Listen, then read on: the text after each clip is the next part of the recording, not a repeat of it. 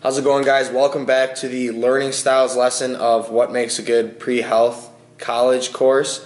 Today we're going to be diving into some of the learning styles, as well as Madeline and I are both going to tell you what kind of learners we are. So if you want to start. Yes, for sure. So first we'll start with the visual learning style. So being a visual learner or having a strength in visual learning just means that you're very good at reading things or diagrams, reading text, anything like that, and learning well and retaining that information from visual cues. And then there's also auditory learning, so that's the second type of learning style. And auditory is pretty self-explanatory.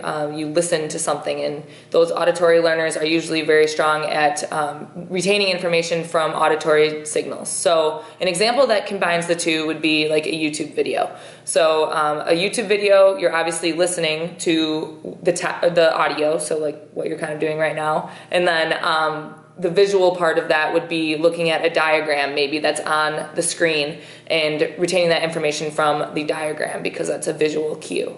And now Brandon will talk a little bit about kinesthetic learning. So kinesthetic learning is the last learning style we're going to dive into. It has to do with building things with your hands, physically making models so that you can understand them better. One example would be learning cell structure using a model kit, physically building the cell to figure out what it looks like is kinesthetic learning.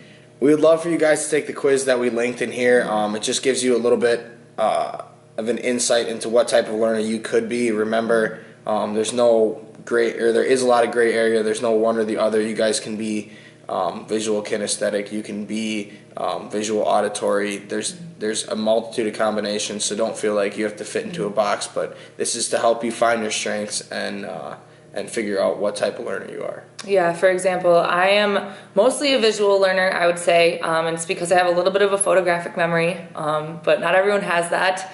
But I'm also learn really well kinesthetically, and I think part of that is also due to sports and, just being so used to doing things physically and learning in that way. So I think I'm a little bit of a mix of both, so I don't know about you.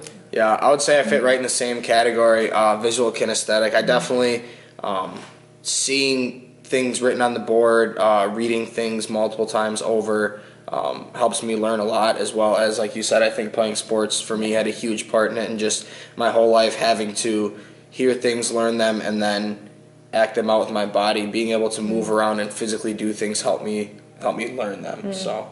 And again, like Brandon said, just to reiterate, taking this linked quiz will help you identify, what learning style might be one of your strengths, but by no means is it supposed to, like Brandon said, put you in a box. You can be all three learning styles, but you might be a little bit better at one than the other. So we hope you learned a lot from, exactly what each learning style is, and we really hope that this quiz and the rest of this course and lesson will help you to identify exactly, what your strengths are and when it comes to learning styles. Thank you. Yeah, we'll see you guys later.